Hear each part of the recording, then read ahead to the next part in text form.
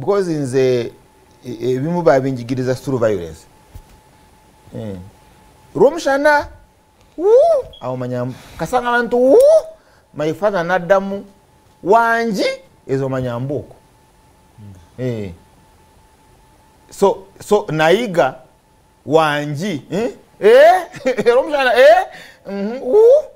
basi ezo manyamboko. That's how we learned bitono nyo kunono. Nchanonya kivaawo omuntu bobo mubuuza ngo yambadde engofiira kugikwatako. Ne mu bakujijjako. Olenga tasobodde kugikwataka tayista akola ki? Ajijjako ngolaba owamu n'ekitiibwa. Bobo buuza omuntu nga tomubuuza ngo otambula. Ebiseera byembaze mu Buganda oli omusanga alima gyebaleko nga boyongera naye ogenda kubuuza oyimirira. Sino obuuza abalala abakyala batuula nasoka anoonya waatuula nakola ki nabuuza. So these you call them enono. Now one of them is kiwana wembanga mbadde ngogompa sente. It's me who needs money. Nze nkusabye kiwana ine bizibu fees biki ogenda okuzimpa nezigwa nga se sizironda. Nze goba dozwa nebo banga obaleta osasula just ngobaddo nyamba naye sente nezigwa nga sinze nkola ki sinze nzironda nga gwozironda ate ne weetonda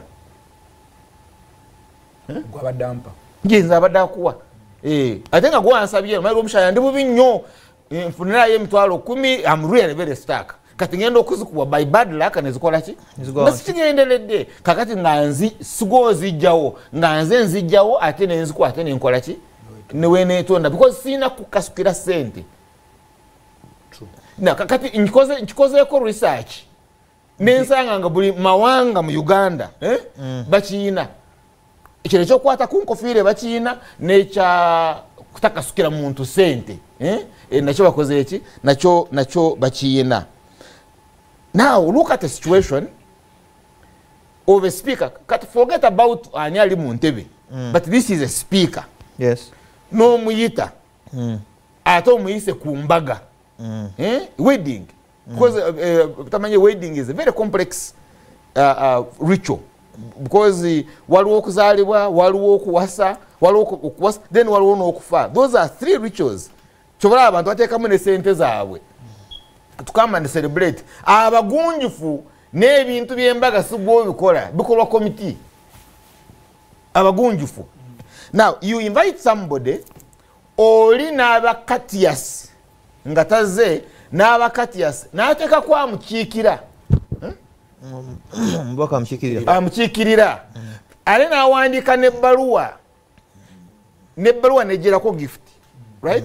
But oli n'omuteeka ku program mbaga yiyo ikoba komite wat nemuteeka ku program amukiikiridde n'awa speech because teyeteekako speech neggwayo n'akusaba kanayi handover ekirabe kyampereddwa ekirabe si kikye n'okimala. Now kakati bwe tuba tukola embaga mu reception eri side emu ebeeramu abava bamama b'omwana, then wabeerawo side evaamu ab'omusajja batata bo your relatives, then byonna biri. So that's why you see ne mu cake wabanga basala cake n'engeri gye bagigabula. It's a complex process.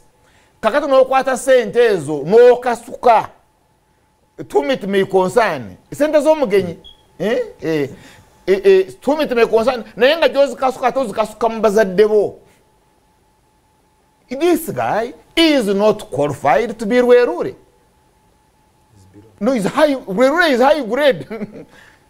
He is not even qualified kuba katamivu k'okulumbe kalike mbadde nkubulira. That one is high grade. At least ategere najja kulumbe. The only thing is ndiye tabika ku cover tabika ku mazima.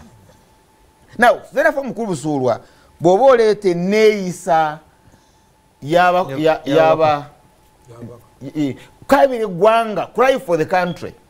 By the way, let me tell you, political leaders are glorifying obuchayi. Newe manga mbadde nfa nyine issues ne lutamaguzi oba ne kiwala nga nyine ensonga but waliwo otuuka nogimira guno mukolo gwa abaana how do you throw money and it's picked by your dad?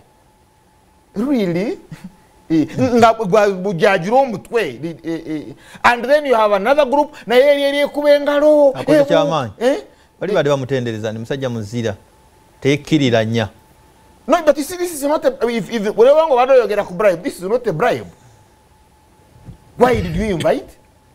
By the way, Nokta Moita is bad. Because Ogama defense, Ogama defense, Samu Yise. If it is true to Omu, that is even worse. It is even worse.